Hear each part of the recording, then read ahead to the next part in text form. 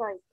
So if you have read and understood, considering the critical care scenario, kindly tell me how do you plan to manage this patient? I'll manage this patient according to the protocol. Yes. I will do an immediate assessment, which I'll follow the ABCD of resuscitation and concomitantly.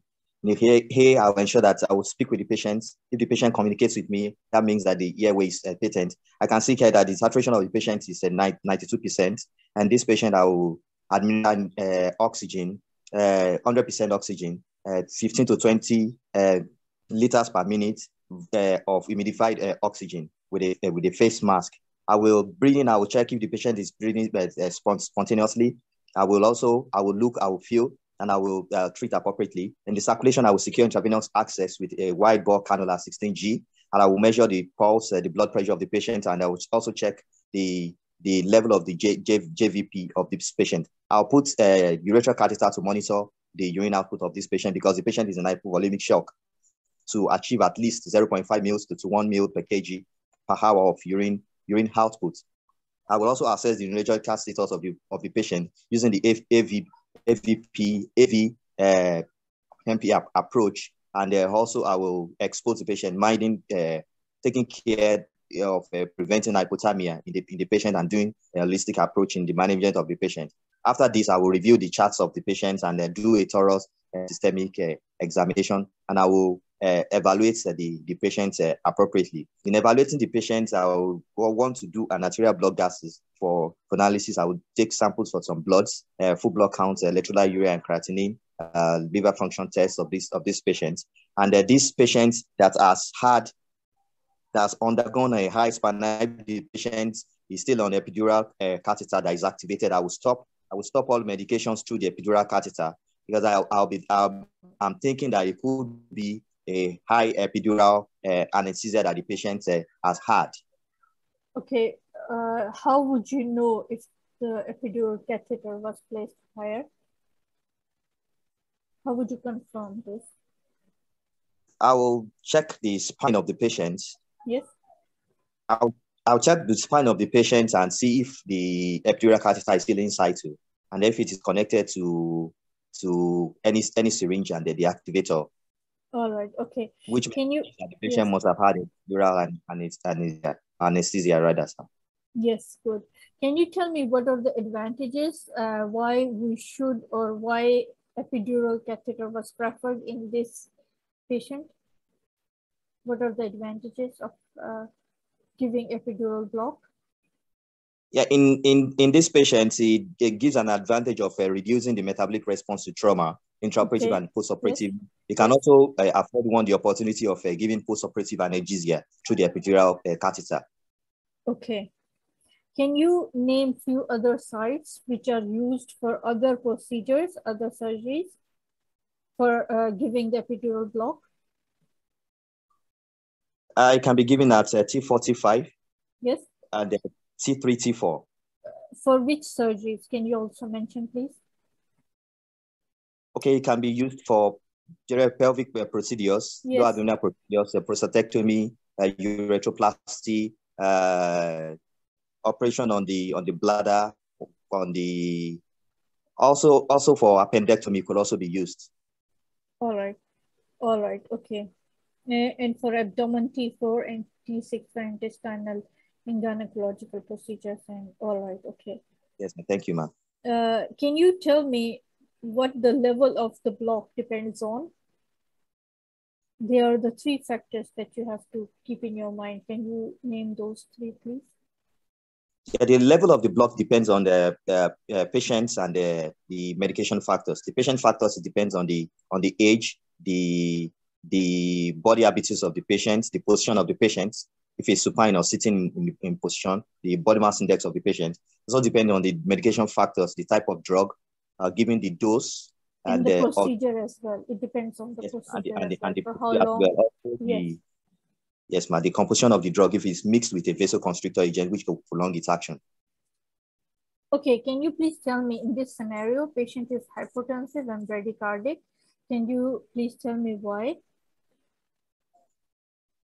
Yes, but the hypotension could be as a result of a distributive shock, which may be because of the intense vasodilatation that could result from this epidural analgesia. It's also possible that the patient may also have bled significantly, and the patient may also have a hypovolemic shock, which may be a cause of hypotension. But the patient has bradycardia, which is typical of this type of shock. Right. Can you please name few factors which affect the efficacy of the epidural block? The efficacy of epidural block is affected by the medication factors, which the dose affect it. If it is also premixed with another medication, also affects it, makes it act longer. The patient's factors, the age of the patient, the weight of the patient, the height of the patient, and also the position of the patient. Okay. Can you please tell me how would you differentiate between the high epidural block and hypovolemic shock? Yes, ma'am. In high epidural block, the patient will have a hypotension. Patient will have the patient will have a warm extremities, and the pulse may be bounding. But in hypovolemic shock, patient will be hypotensive and patient will be tachycardic, as opposed to bradycardia, which will find in a epidural block. And for hypovolemic shock, the extremities will be cold and calming. All right, good. While giving epidural block, why is it important to check for temperature sensation rather than for the pain or the degree of pain? Yeah, it's important because once a patient is anesthetized, the patient may not feel pain, and the pain sensation will inflict unnecessary injuries. The patient could bleed. The patient could also have infection from the sites of a pain, of the prick. Plus, the temperature fibers, they are conducted faster than the pain fibers. Okay, can you please tell me the systemic effects of epidural blocks or the epidural analgesia? How it affects? Yes. Sorry, I didn't get the question, ma'am. Yes, can you tell me the systemic effects of epidural analgesia? Yeah, the systemic effects are multi-systemic. In the cardiovascular system, it causes hypotension, and it causes bradycardia, and it causes vasodilatation in the cardiovascular system. In the respiratory system, it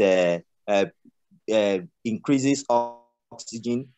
Also in the cardiovascular system, it increases oxygen utilization. In the respiratory system, it reduces lung compliance, and it helps in lung expansion. It helps in the lung expansion. In the musculoskeletal system, it causes muscle relaxation, and increase the utilization of blood by the muscle. Then in the nervous system, it causes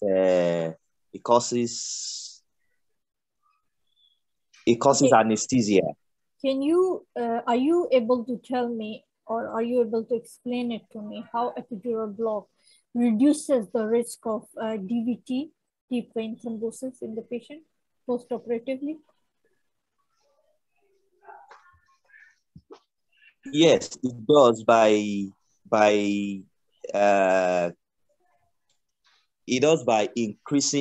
reducing the metabolic response to trauma, and patient is able to breathe better, and by this the action is activated. Then there will be an increase in the venous return, which will eliminate significant risk factor for deep vein thrombosis.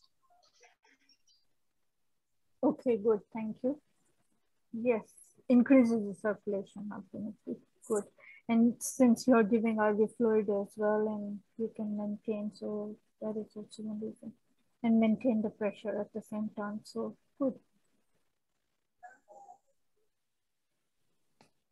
Started, yes. Here it is.